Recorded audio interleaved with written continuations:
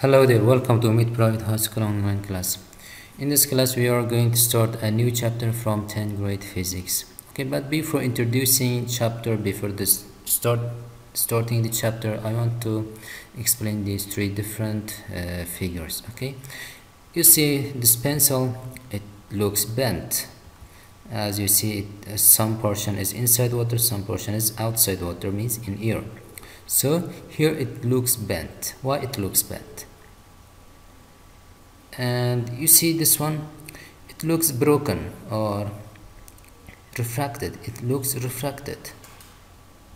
Okay, why this one looks refracted and this one looks bent or refracted? Okay, and you see here we have taken one incident ray from sun. Let's assume this arrow resembles one incident ray and strikes water surface.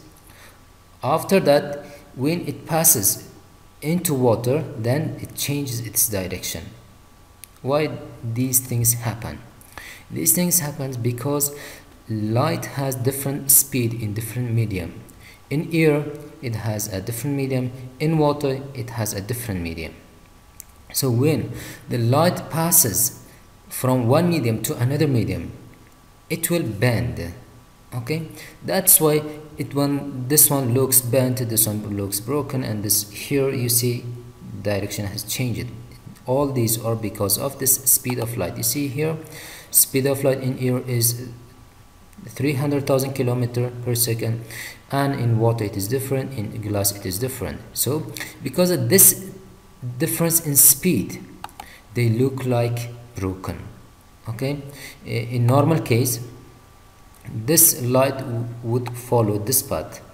Okay, this path, but because of this second medium, because of this water, it has bent.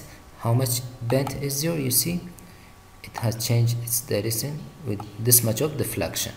Okay, so we study this concept of breaking or bent of light rays. In physics it is known as refraction. Refraction means to break, refract means to break. Okay, now let's get started our new chapter, that is refraction, انكسار. Okay, basically the bending of light when it passes from one medium to another medium is called refraction. Okay, as you saw different cases why it bends, because speed of light changes from medium to medium. Okay, from one medium to another medium, speed of light changes. That's why the objects looks bent. As you see here in this diagram, let me explain this diagram. Incident ray is coming from free space. You see here, it is air. Okay, it's coming from air and strikes one interface. Interface means the surface between water and air.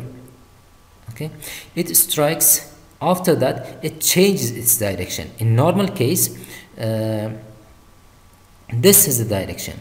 Okay, this is the direction in normal case, but it has changed its direction because of change in the speed of light. Okay, in water, you know, it is less than in air.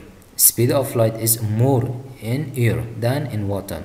So we conclude that whenever light ray passes from one rare medium, one less dense medium, to another more dense medium, like this, then it will bend towards the normal. You know normal is a line which is perpendicular to the interface.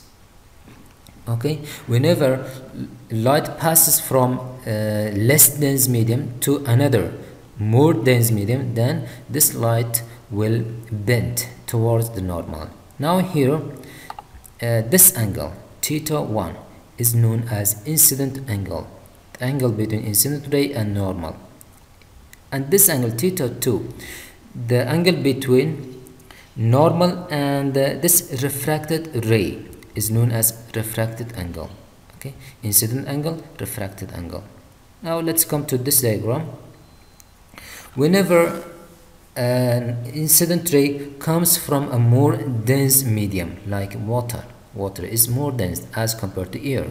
Okay, when it comes from a very dense medium and passes to another less dense medium or rare medium, then it will bend away from the normal.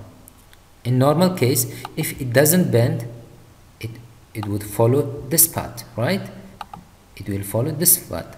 But because of change in speed of light, it bends. Okay, from its original direction it bends. Now it has bent to this direction, and this much of deflection is there from original direction. Here you see it bends away from the normal. Okay, whenever incident ray comes from a dense medium and passes to a less dense medium, then refracted ray will bend away from the normal. Okay, you see here, this is incident angle and refracted angle. Okay, these two cases are very important. Okay, when light passes from dense medium to a less dense medium, then this refracted ray will bend towards the normal. Okay. Next, second case, whenever light passes from a more dense medium like water to a rare medium like air, then this refracted ray will bend away from the normal, like this, away from the normal, here towards the normal. Okay, now let's continue. Here one special case is there, dear students. You see, whenever incident ray is perpendicular to the surface, okay, then it will not bend. It just passes second medium without any bend. Okay, this is one special case. Now let's see these two diagrams. See question number 10, example number 10. Which path do the light rays follow? It means that which path they will follow after refraction, after passing to second medium. Okay, you see here second medium, here it is water, and here it is air. Here it is glass, here it is water. Now let's check. See, incident ray is coming from air. You know, in air speed of light is more, and it passes to water. Water is a medium which is denser than air, so here speed of light is less. If the speed of light is less, then it will bend towards the normal. You see, this is normal, then it will bend towards the normal, like this, maybe. Okay, this is the path which refracted ray will follow. Okay, this is refracted ray, this is incident angle, this is refracted angle. Now let's see this one. You see, glass is more dense than water, so speed of light is less in glass than in water. You see here, speed of light in water is 225,000 kilometers per second. In water, in glass, you see, in glass it is less than this. So here second medium is lesser dense than first medium. First medium is more dense. Okay, so how it will bend? It will bend away from the normal. You see, this is normal direction, this is normal direction, but because of change in speed of light, it will move in a different direction. It changes its direction, it will move away from the normal. Okay, here towards the normal, it comes towards the normal, here it moves away from the normal.